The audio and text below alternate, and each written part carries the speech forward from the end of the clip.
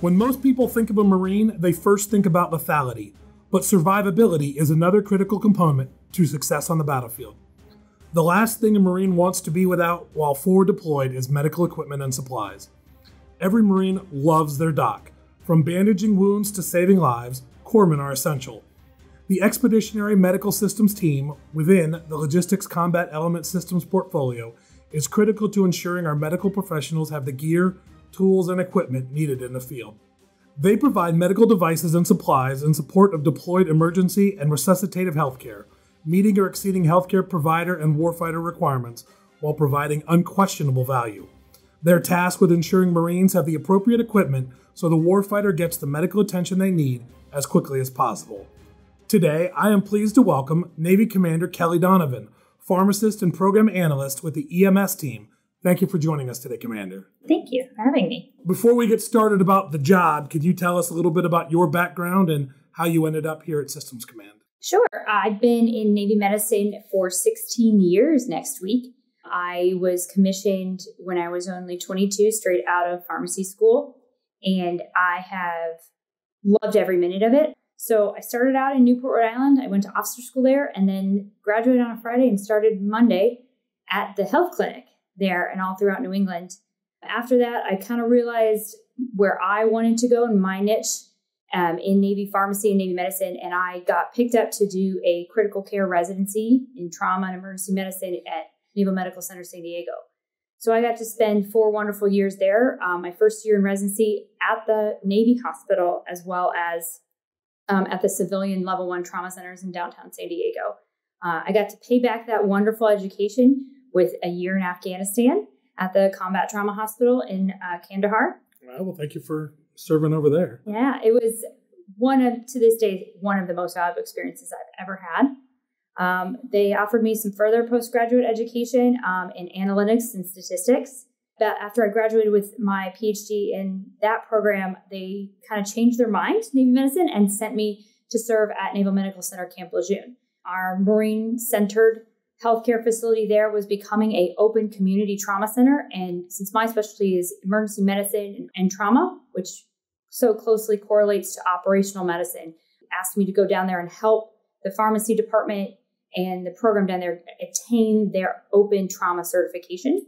We were successful in that in 2018, about 6 months after I got there. We've since renewed that certification, and the medical center down there is progressing to a level 2 center in North Carolina. I loved all 3 years there, even with COVID in the middle of a pandemic. I loved my staff. I loved my commanders. And I started getting to work with my Marine Corps partners. And I worked with 2nd Medlog because the Marine Corps didn't have any pharmacists.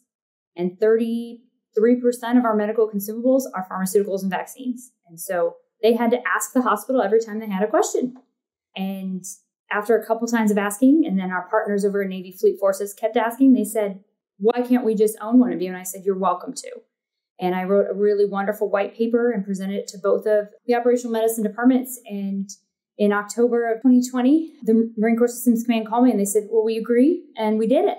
We went to Total Force Management and we converted a billet to a pharmacy officer. And would you like to be the first one that does it? I said, "Yeah, we just have to convince the Navy to let me do that." Well, right. So anything, if you're the one with a great idea, you quite often get asked to be the one to implement the idea. Yeah, so absolutely. So, well, excellent. I will say, having listened to a season and a half of backgrounds, that was one of the more interesting to me, at least. And I thought that was great. I'm sure the listeners are going to enjoy that. You know, I find it fascinating that you could do so many different careers in the military, and you've described several just within the Navy. But what has your experience been as a pharmacist and such in uniform as compared to maybe what a pharmacist might see out in the civilian world? That is a great question. The best part I think about being a uniformed healthcare provider and a uniformed pharmacist is that I can propose almost any idea. And if I explain to my bosses that it's good for them, good for the system, hopefully saves money as well, increases our lethality or saves lives, they're going to let me run with it. And so, I've gotten to really get in some interesting rooms just by having the mentality of not coming from no, but not yet. I can do that for you if I'm given these things, or I can get to yes if given this training or this resource or this space. And I think that is, in the private world, we're kind of pigeonholed by what earned you your degree or what brought you. And I'm a big fan of telling the military and the Navy, and I think the Marine Corps is frankly a little better at this than the Navy is that being a pharmacist is what brought me in 16 years ago. It's not who I am today. I am not just a pharmacist.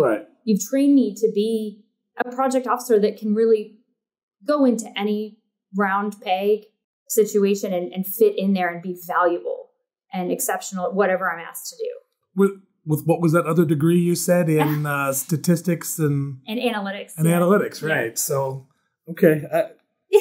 So I thought that was my degrees are in mathematics. And so when you said statistics, I was like, that's a very interesting. And I did the worst in my original degree, my pharmacy degree.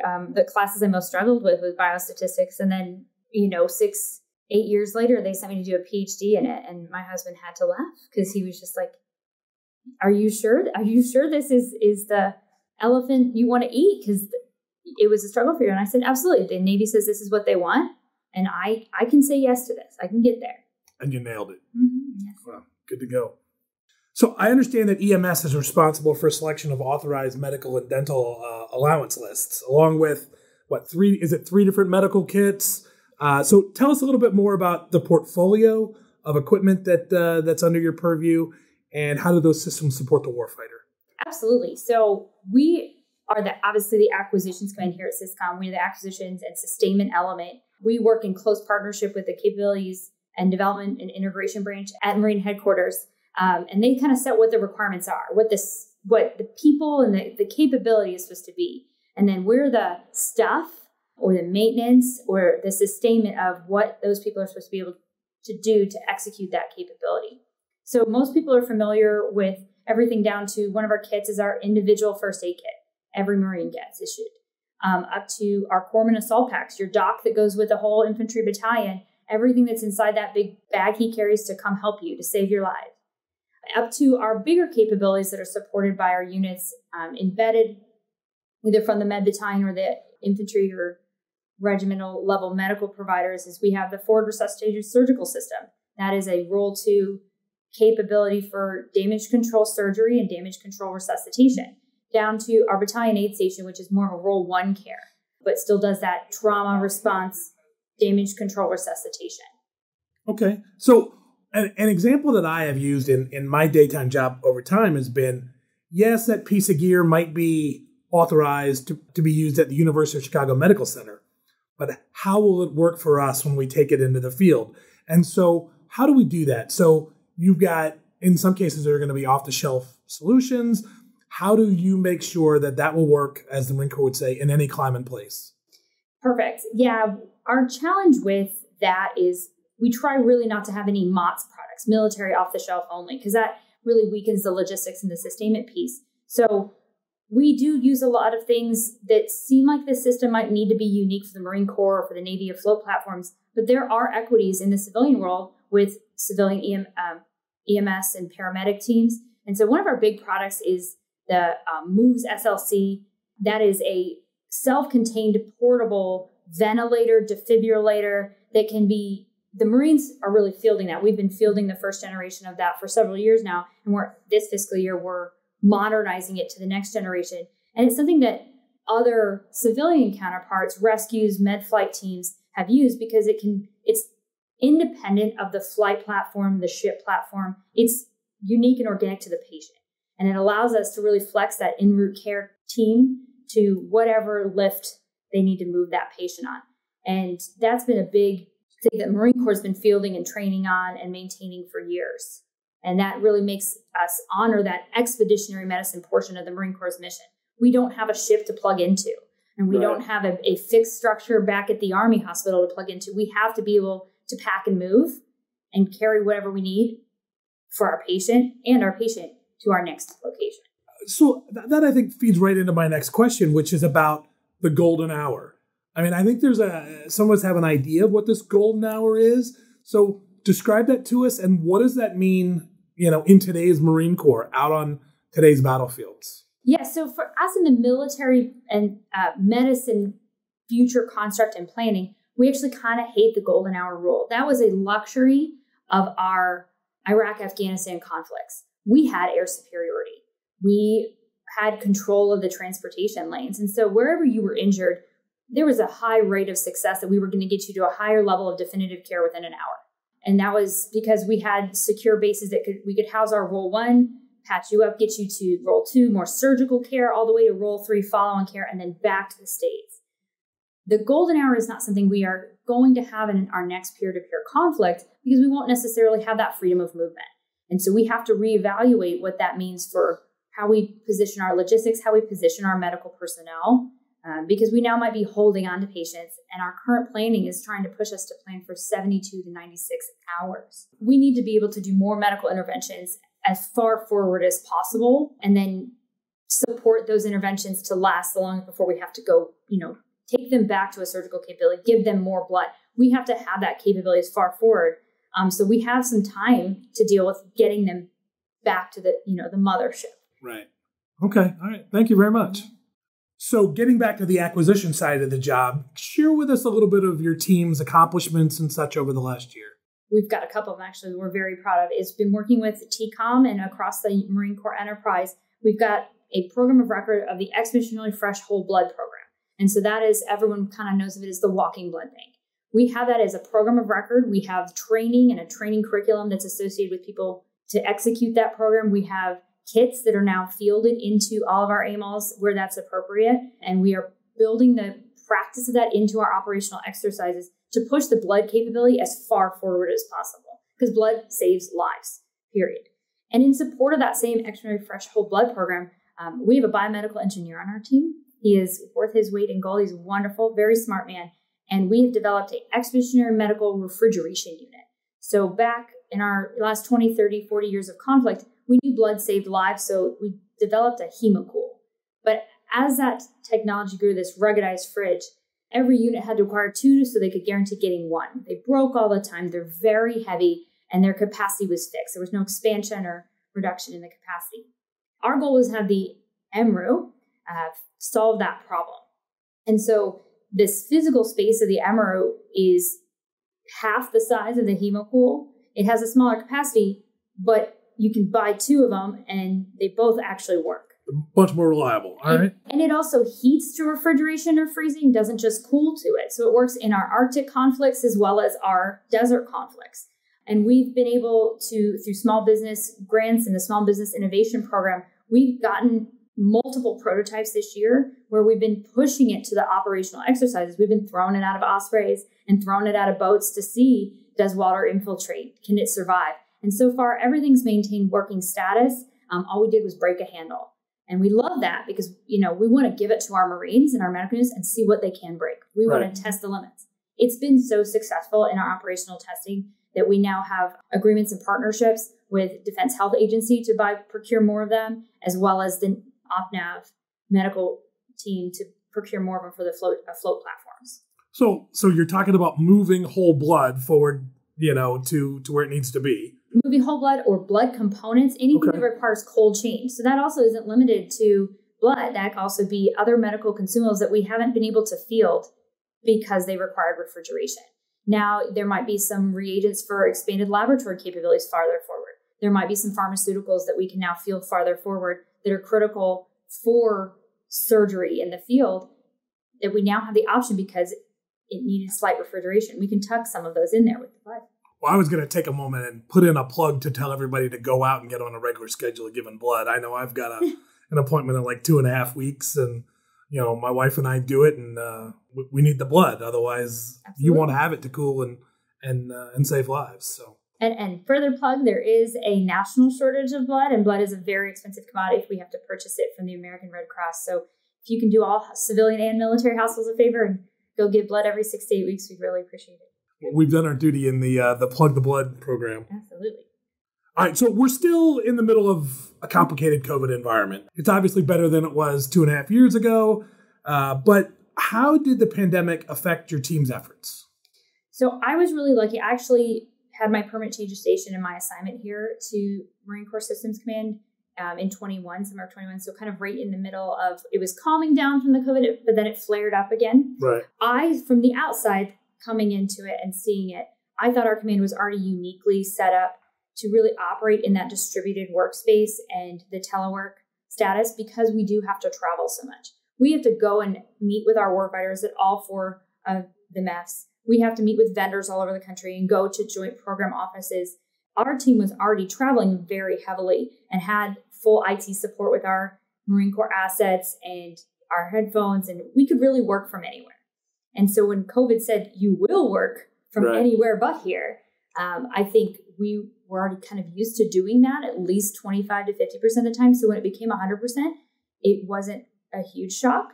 It did make checking in weird. I've never checked into a command where my entire check-in was virtual. Right. But it was some nice things about being at a headquarters, but coming from a hospital, we were full masks, full restrictions in a healthcare facility, all of COVID, regardless of whether we were sick or not, or the counts were low or people were vaccinated. Here, because it was more of an office administrative headquarters type of job role, I didn't have to. I got a little bit of a respite of wearing my mask. I mean, by the end of 21, I had blisters behind my ears and on my face from wearing my mask constantly at the hospital. So it was nice. So I joked with everybody that I moved into, I don't know, the 21st century with a telephone that would do facial recognition the same way we all started wearing masks. And suddenly every time you're trying to do something, you can't. So, all right, so I understand that in April of 2020 that you deployed aboard the USNS Comfort in support of a COVID-19 mission, in fact. So that was what, New York City? Tell us about that. It was New York City. So in uniform, unfortunately, the Bureau of Medicine Surgery, we've had such luxury over the last 23 years that people have done whole careers being at a hospital side and never deploying because there were always a small group of us that preferred to do the operational medicine side. And then the fight came to the home front. And so I was really one of the only out of 120 of us uniformed pharmacists that still was maintaining constant skill set in ICU medicine. Okay. And so the oxygen generation plant at Jamaica Hospital in New York failed, and they wheeled 38 intubated patients down the pier onto the Comfort in the middle of the night. So my boss called me up and he said, how quickly, if we got you a plane ticket, could you get to New York? And he called me, it was a Friday morning at 9 a.m. and my bag was already packed because I was on the Expeditionary Medical Facility assignment if they were going to deploy us anywhere else. And so I went home, I grabbed my bag, I said what the plan was to my husband, my 2 kids, and I was on a plane to LaGuardia that afternoon. It was wonderful professionally for me getting to see myself making an impact. It was hard to see how such a large-scale healthcare challenge could bring down our country. And the military, I think, our line commanders struggled because you couldn't bomb it out of existence or fly away and escape it. It was here, it was on the home front, but I think it really gave the opportunity for military medicine to shine in a different type of disaster. Well, I think for you being here with the Marine Corps, the Marines are used to performing some humanitarian missions, but it's usually a tsunami or a hurricane or something happens elsewhere in the world. So being able to do that, I mean, in New York City, one of the flagship cities here in the country, was thanks for doing that. And it was alarming. I had a call from the deck with my husband after I got there. I spent about a 13-hour day just working in the ICU to kind of level set and get the pharmacy department calmed down because the other pharmacists that had been assigned there were brand new officers and they hadn't really ever experienced anything like this. And I'm talking to him from the top deck and we are parked at Pier 1, which is across from Times Square. Okay. And my husband goes, where are you at? It's so quiet there. That's so wonderful. And I said, what are you talking about? It's Times Square back there. And he's just like stunned because we both went to school in New England. We've been to New York a million times. My brother at the time lived in Brooklyn and he was just like, I can't believe Times Square is quiet. He goes, it is 8 p.m. on a Saturday night. And he goes, I can hear you clear as day. The fact that New York City is quiet scares everything out of me. And I said, well, then we're right where we need to be. I would say hearing you describe it that way almost feels like people sharing their 9/11 story, just that kind of a formational moment for you. So it was just kind of shake you silly for a minute of, I never expected this city to be quiet again. And we got away from that. We've found a way to move forward and move and live with COVID and other challenges, healthcare challenges. But yeah, you never expect a city of that size. It's like, I wouldn't expect Paris to be quiet and London to be quiet. I would never expect New York City to be quiet, where I could be talking at a normal volume in Times Square on a Friday, Saturday night. All right, well, let me go back to the acquisition stuff then. But again, that was your remembrance of that, very powerful for me and I'm sure for the listeners.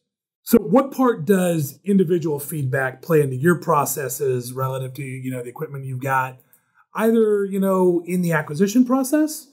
Do you talk to them during acquisition, or even post-fielding feedback through, whatever channels you have for getting information back? So our leadership and our team that's on the EMS team right now, I think is really exceptional. And that from an acquisition standpoint, purely as a system, we're supposed to always have the warfighter, like it's their needs we're tasked with fulfilling. I think they are the customer in that case. Absolutely. And I think some of our requirements and procurement people, sometimes we lose sight of that. But I think the medical team we have here between EMS and then the Naval Support Branch at CDNI, as well as Training and Education Command and Headquarters Marine Corps INL, we all recognize that we have to not be an obstructionary entity. Like our end goal is making sure what we're feeling is saving lives and increasing lethality, because they can trust that they will be taken care of. Right. And so we do modernizations. Our team's responsible for modernizations every 3 to 4 years of the capabilities we field. And we pay to have input from that specialty, whatever that capability is, from all 4 MEFs. And we meet and we fly them to wherever that meeting is. And we want them to give their input. Their commands do not to fund it. We will fund it. Same with every 2 years, we go with Marine Headquarters and we meet at their MEF, and we have all of their medical teams tell us what they need for the next 2 or 3 years based on their operational plans and what they want to do. We've also increased our integration with Marine Corps Warfighting Lab. We have a daily conversation with them, because a lot of it was, we're not sharing information from the individual MEFs doing experimental studies and testing or post-fielding testing. We never got that information back. And if we never got it back, they also weren't sharing it across the enterprise. And so we had a bunch of individual medical support units testing the same concepts, but never sharing that data. So that has been a big push the year and a half I've been here, is all of us here in Quantico leveraging ourselves as the Marine Corps medical community. We're no longer speaking all the time as just capabilities branch, just the Training and Education Command. All of us have made a conscious agreement that when we do talk to individual MEFs, individual field surgeons and things, we talk as a team up here. Okay. Because we all have a piece of the pie. And I think it's really trickling down to where the individual Marines, nurses, doctors that are fielded with their units know who to call back. And they get an answer, and then we help them facilitate, okay, how can we move the needle on this? Is this a critical gap? Do we need to push it through an urgent needs request? Is this a simple flip of a switch or a miscommunication where we just need to uncross the wires? And I think we've seen some steady movement toward an improvement with that. So before I ask you the follow-up to that, I will warn you that you run the risk of getting answers, because I was asked a similar question when I was a guest last season, and I received multiple emails out from the fleet. So if a Marine or a corpsman or whomever has feedback for you, and they maybe aren't familiar with the route to get you that feedback, what should they do? They can go to their immediate doc or surgeon. I'm the only pharmacist for the Marine Corps. So if it's a drug-related question, I guarantee you I get all the questions. And that's fine. I also am the only fleet pharmacist for the OpNav Navy side. So I get all their questions too. And people call me all hours of the day, personal cell phone and my command phone. But we also have a team email on the SysCom homepage that's just for the Expeditionary Medical Systems team. And that feeds to me, our team lead, Captain Espinal, as well as our senior logistician. We see all of those and we answer them. Okay. So in the show notes, we can post that email address in the show notes. And then, absolutely. So if anybody has anything for you, they can send to it. Yeah. And we've gotten them from industry vendors to that email. We have got individual things from colonels, majors that aren't medical, but have medical assets embedded into their T&O. We will answer those questions, or we will help you get an answer. We've had other partners at other branches that get logistics and acquisitions questions that say, and they've promised us, they say, that's not my department. However, here's the information for the acquisitions and sustainment team. And we want that. If you want to tell me where something has gone right, I love to hear that. But if you tell me something's had a critical failure or it's reduced your capability, we want to know that even more. We want to know why. And if we can produce some data from that to turn to the vendor and say, your survivability data is not accurate once we put it in the field. We have mechanisms to resolve those things, but if we never hear it formally, then it's hard for us to move on that. And yes, I know, be careful what you ask for, but that's a common refrain. Mm-hmm. If you never hear it, if you don't know there's a problem, I guarantee you're not working to fix it. If nobody has ever told you there's a problem. Absolutely. And so please email them and let them know. And probably no problem too big, no problem too small. And absolutely. All right. So the other services. So normally when I say the other services, I include the Navy as another service, but you are a sailor. So in this case, when I mean the other services, let's just go with that Army, Air Force, and Space Force. So what kind of relationship do we have with the other services, and how does it help you in your mission? I will start with the Navy just because even though we are Navy medicine, I can tell you the Marine Corps, the members of the Navy medicine have been serving with the Marine Corps. We all tend to start serving with the Marine Corps and never leave. Mm-hmm. And our numbers are dwindling. And we are purposely trying to bridge that gap back to our Navy fleet partners at Fleet Forces and Expeditionary Combatant Command, because they are the operational side, not necessarily going through the Bureau of Medicine and Surgery, but going directly to our afloat equivalent of our units. And they are pivoting and they're setting up similar systems in the Navy now that through CNO and the OpNav office. It's going to be similar to our relationship between CD&I, Marine Corps Systems Command, and Headquarters Marine Corps. It's an XMed office, and we've been very fortunate to have two members of our EMS team sit directly on that acquisition building team with OpNav for a year and a half now. So our relationship with the Navy is hand in hand. If we're going to be fielding these systems, our MEUs are going to be on their ships. We should have an opinion on what that new hospital ship looks like, and vice versa. If they're going to develop a capability that's almost identical to the forward resuscitative surgical system, why do our surgeons, whether they're on the Navy's version or the Marine Corps version, why are they using different stuff and different equipment? Our work with the Army and the Air Force has been a little more slower, glacial maybe. Our big interaction with the Air Force that impacts the Marine Corps medical system is our biomedical equipment getting on their authorized patient equipment lists. The Marine Corps is very particular about the equipment that can plug into their airlift platforms. And that's really been the Air Force's role in military medicine, has been the patient movement mission. Intertheater and intra-theater.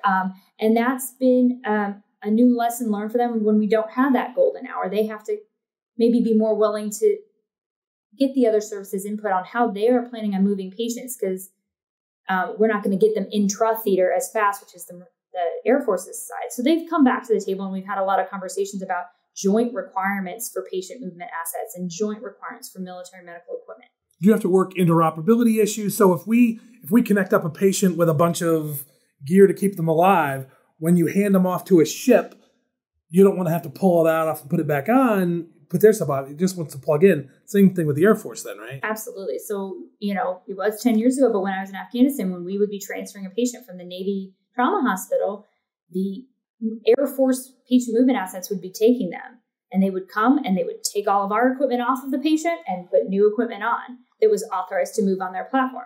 That's a waste of time and resources. I think we're all we have to fix that, and we really have to increase interoperability.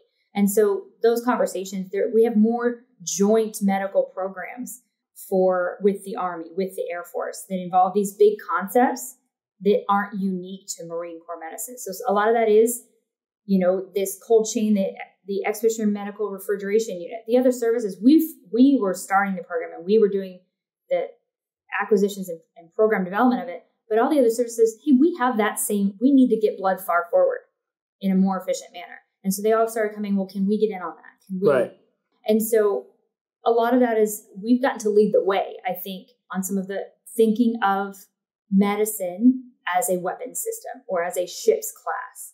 Our other services sometimes haven't done that as well, but we're all getting there. Marine Corps has been doing it for a lot longer, so it just seems more like second nature to us. So I think we see that in some other commodity areas where the Marine Corps experiences a problem, we solve it, then the other services go, we have a similar problem. Let us, and I think that that's great. And I think that too many people get stuck in it wasn't invented here philosophy. So it's obviously not the solution we want. And so good. And I know we take great ideas from the other services too. So.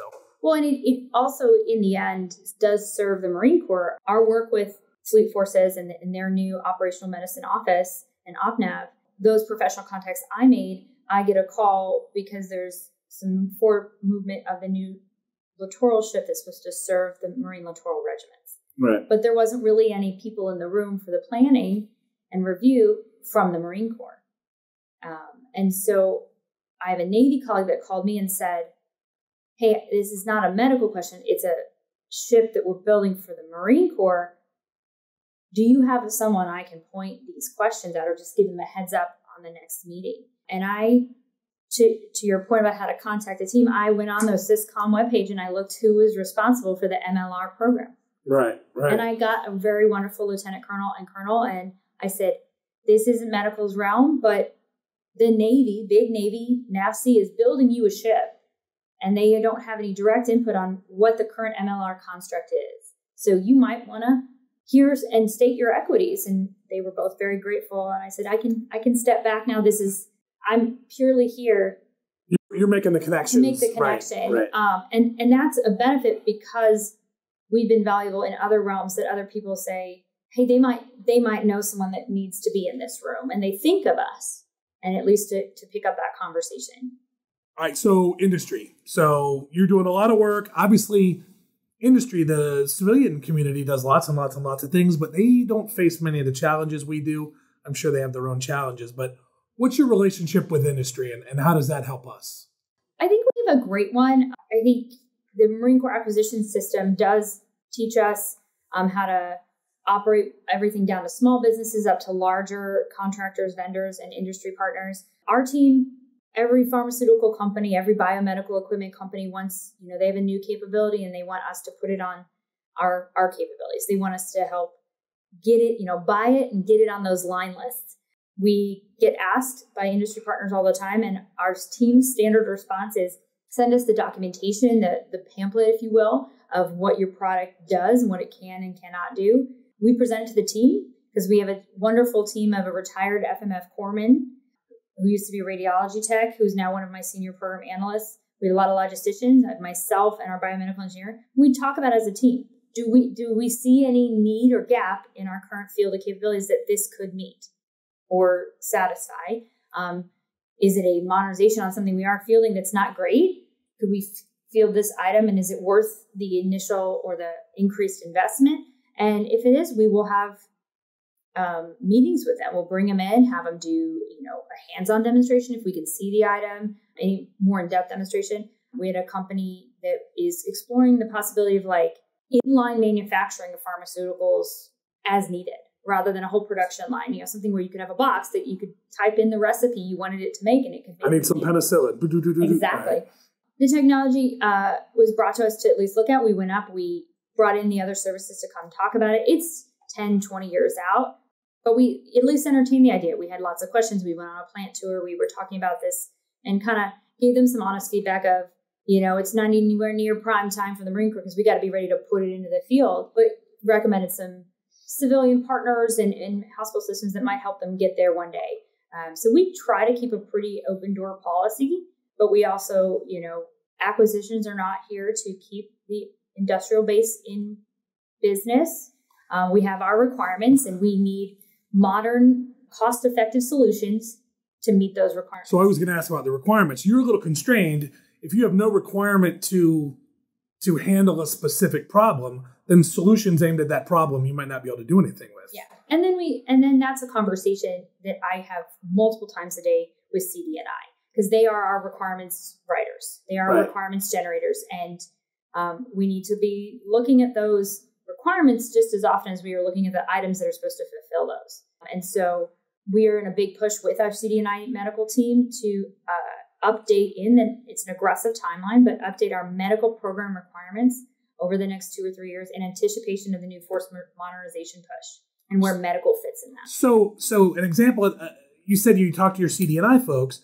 Well, if they if the last time they thought of something, industry, the state of the art, just wasn't able to do it, they never would have given us a completely unaccomplishable requirement.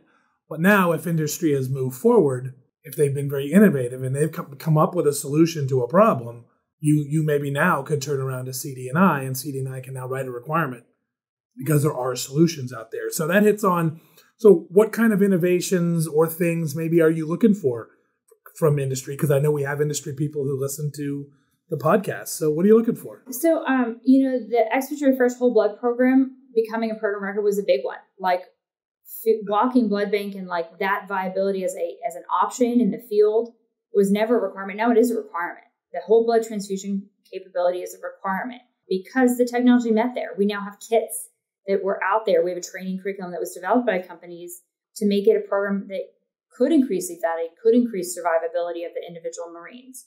And that became a standard requirement now. So I think a lot of what we're looking right now, where our requirements need to be updated, is the ability with a low footprint, with the maximal capacity, so patient capacity for our biomedical equipment, our ventilators, we have our Moves SLC system that's coming online that can do it. If we decide we need it in the future, you can do anesthesia through it as well, but it's a ventilator and a defibrillator. It's one per patient. Is there something where you can make it even smaller? Right now, that device is big and heavy. Can you make it even smaller, but maybe make it for 2 patients per, increase the capacity, but make it, space is a commodity in our setting. Weight is a commodity. Someone's carrying these things around. Anything that can be like lighter, but increase the capability, particularly from our biomedical standpoint. Our lab capability, these machines that can give us this really wonderful diagnostic data that helps us make decisions with higher accuracy, higher reliability, lower power footprint. That's a big thing for the medical team right now is common batteries, common power solutions. We're not going to necessarily be able to plug in somewhere and charge. So that's what we would really like to see from our biomedical equipment people is capabilities that have maintained the requirement, but maybe expanded the capacity of that requirement and made it lighter. Can go off grid. Yeah, and more expeditionary. So, Commander, we have a decent number of younger listeners to our audience, and maybe some of them who are just starting out in their careers, trying to figure out where they want to go. For you, as a woman in a STEM field, what kind of advice would you give any others, men or women, obviously, but who might be interested in a career in the medical field? I would say go for it. I was always much better at science and math, so I just always gravitated toward those things. I never honestly thought I was going to be a healthcare worker. I wanted to be a hard chemist and just be in a lab and be happy doing that for the rest of my life. And I had my mom who pushed me to look at STEM camps or STEM programs or like day camps that would just let me see the different varieties and potential. Because I think working in healthcare, particularly military healthcare or military science in some way, you don't have to be in uniform. We have some wonderful partners, but I personally think the Navy and the Office of Naval Research, ONR, is really focused on STEM education as a workforce development tool. At the Naval Academy, they have full sleepaway camps at the Naval Academy to support their STEM program, and it is really robust. I actually got to be trained by them, and I was the STEM coordinator on Camp Lejeune, where I brought in middle schoolers, high schoolers to come see the hospital. We also showed them the new 3D printing lab we put on Camp Lejeune. We supported the DoD educational activities robotics team from the middle school through an ONR grant for STEM education. So I would just look for any of those. I think the government really does a great job with elementary, middle school, high school, even college level STEM education, STEM career fields, not necessarily just healthcare. I love hearing that. I know that here at our command, we have a very active, program where we go out and we run these STEM camps. And so while I've never questioned the value of those, here I am, and I hear you talking about how you, explored those when you were a kid, and you said your mom, pushed you into those, and so that is phenomenal. That whoever was running those programs for you at the Naval Academy, wherever, congratulations! Because of you, we have Commander Kellye Donovan here, and so with us running those programs and everybody else, they are creating the future Commander Donovans. And so... Or weapons engineers, or ship design, ship architecture, and navigators, and all these wonderful things that, once again, you're not just thinking in the construct of what someone thinks a pharmacist does or someone thinks a sailor does. Right. You can do all of these wonderful things, and some of them you can do in uniform, some of them you do out of uniform, but still working with our government partners and our DoD partners, and you're still contributing to the overall mission of our defense and our security in the United States and the armed forces. And I think it's just really valuable and wonderful. Wow. I love hearing the success story of the early STEM camps and stuff like that. So absolutely. Thanks for relating that. I very much enjoyed having you here today, and thank you about that. And you've talked about a lot of the great things that your team has done in the past. Can you give us what is next for the EMS team? Our big thing is we just held a full capabilities-based assessment for the entire Marine Corps medical programming. And that's something that the entire Marine Corps medical system hasn't done from a acquisitions program baseline standpoint. We haven't done it. We did that. It was a week-long here. We brought people from all over. We had more than 90 Marine Corps warfighting medical personnel, logistics colonels, everybody come in to tell us where our gaps are. We want to get ahead of this force modernization and get ahead of that future fight that we know is coming. And medical's not absent of that. We have a role in there that we're making a lot of changes to support the Marine Corps Force Design 2030 structure, and we have to catch up. And so that was a big lift for us. We're getting those gaps identified. We've gotten them prioritized, and we are chipping away at monitoring the doctrine and the requirements, and then our acquisitions plan. So when the resourcing comes, we can modernize all of that stuff so we stay as lethal as we are. And our Marines and our Navy partners can trust that medical that is embedded there will be trained and ready and equipped to save their life so they can continue to go out and be as lethal as we've always been. Well, we look forward to great things from you and your team. So thank you. Thank you. So Commander Donovan, again, I very much appreciated this conversation. We have a little thing around here that we call the lightning round. And do you think you're ready for the lightning round questions? Absolutely. All right. First question. When you were a child, what did you want to be when you grew up? I'm super nerdy. I really wanted to be, the book Hot Zone by Michael Crichton, I wanted to be a virus hunter. I wanted to be like in the lab, all wrapped up, like solving all the nasty things that hide in the jungle. Like that was what I wanted to do. So when you said Crichton, I was thinking, didn't you write Outbreak as well? At which Hot Zone, the movie, was written. Yeah. It's the same. It's all the same concept of like, I thought that's what I was going to do. I was going to go work. Oh, was that the book for this movie? Mm-hmm, okay. yes. All right. There we go. So we are talking about the same thing. Absolutely. If you could have dinner with any historical figure, who would it be? That would be Marie Curie. Nice choice. I think she explored things we knew nothing about in regards to radiation purely just for the science of it, because she saw the benefit to mankind, despite the fact that it became clear it was harming her and her colleagues. They didn't know why, but she's like, we're going to do this. We're just going to keep doing this for the sake of discovering something that is going to be better for the world. Do you have any tips for maintaining a work-life balance? Full disclosure, I have a non-military husband and a 5 and an 8-year-old. So our big secret is that we just talk about everything. Someone told me early on, if I was going to have a successful military career and have my family there beside me, is I had to include them as part of the service member. So my husband gets the first phone call if there's any discussion, even informal, about a new job, a new duty station, a deployment. My husband gets the first phone call, and he has gotten that at every point in my career. And now we include my kids on that conversation too, because they are impacted by it as well. And so they get that respect from me. And that way they always know when I'm talking about my career, the next things that I'm at the forefront of their mind. And they know when I'm away, it's because I'm doing something worth it, but they're there with me.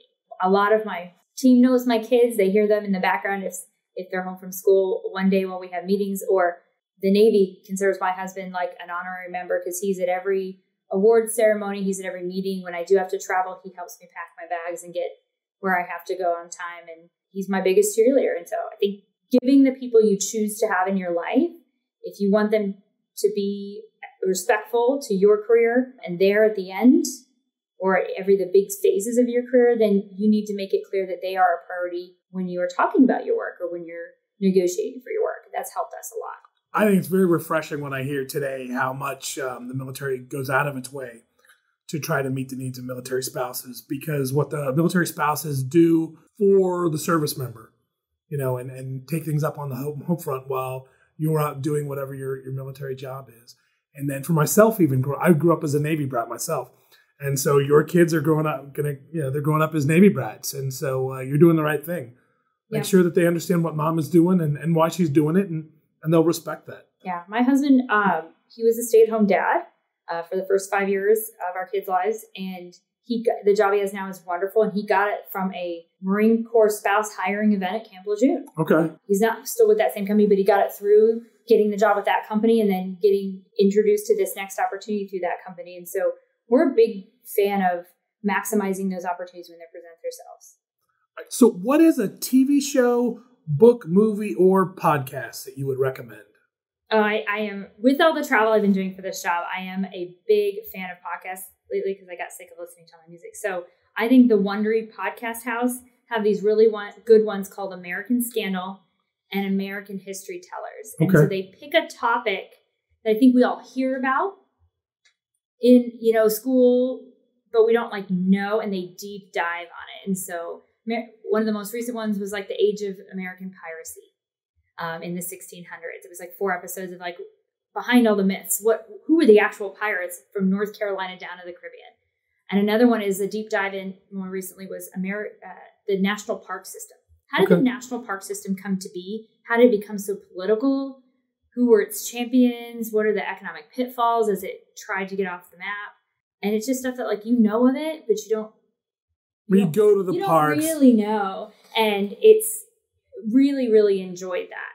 Really enjoyed listening to those, and I've roped my family into listening to them too. All right. Well, thank you very much for coming in and giving us an hour of your time, and we appreciate it. And continue doing everything you do for the Navy, the Marine Corps, our country, and your family. Oh, thank you. Thank you for having me. It was a pleasure. This concludes another episode of Equipping the Corps. I hope you've enjoyed our conversation today. If so, please take a couple minutes to leave us a review, subscribe, and tell your friends about us. Until next time, stay safe. This is Tripp Elliott, signing off.